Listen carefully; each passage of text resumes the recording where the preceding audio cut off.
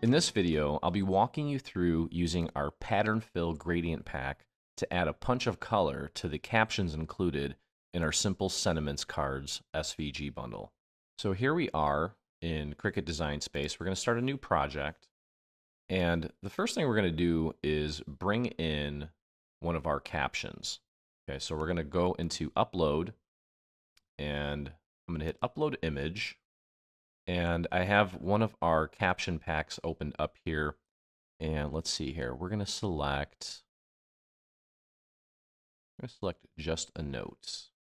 And we're going to drag and drop it. This is the SVG version. Now, this is only going to work with the SVG version. It will not work with the Ping version. Okay, so that's all you need to know. Then we'll hit Continue and Upload. Okay, it'll come in automatically sized for you. Okay, so as you can see here, the caption is pretty standard, just black on white. Now, what we need to do is upload or bring in our gradients. So we're going to go back to Upload, and this time we're going to select Pattern Fill.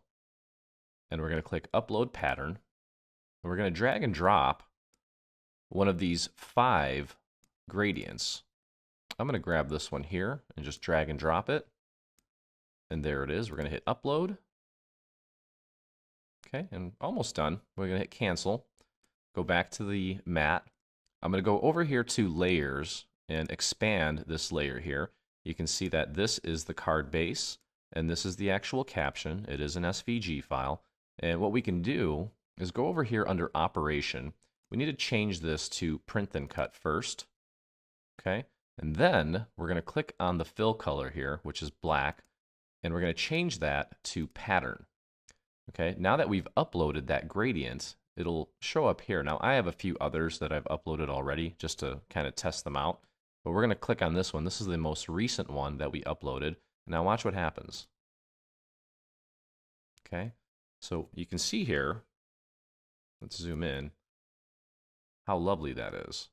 Now, another thing we can do is we can click on Edit Pattern, and we can change the scale of this. And as we do that, you can see it almost like creates this magical experience with that text. And the more you scale it and the more you flip it around, you can really get some different outcomes depending on how you modify things. And you can simply rotate it a little bit if you want the color to move. But I'm going to close that. I'm going to go back in here. I'm going to change this to one of the other gradients just to kind of show you what you can do with this. And I'll actually take a picture of the end result. It looks really nice. This is probably one of my favorites here. Okay, so once we have that, and you can see the difference, it's beautiful. All we're going to do is just make sure that we highlight this and flatten it. Then we can click Make. You don't need to save it.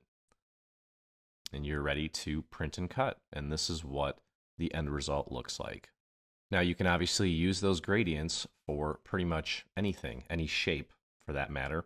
So even if we took a basic circle, if we go here under Operation, change it to Print and Cut, click on the fill color, change it to Pattern, we can also turn that into a gradient. So these gradients that we're offering for free on our website can be used on any element, okay?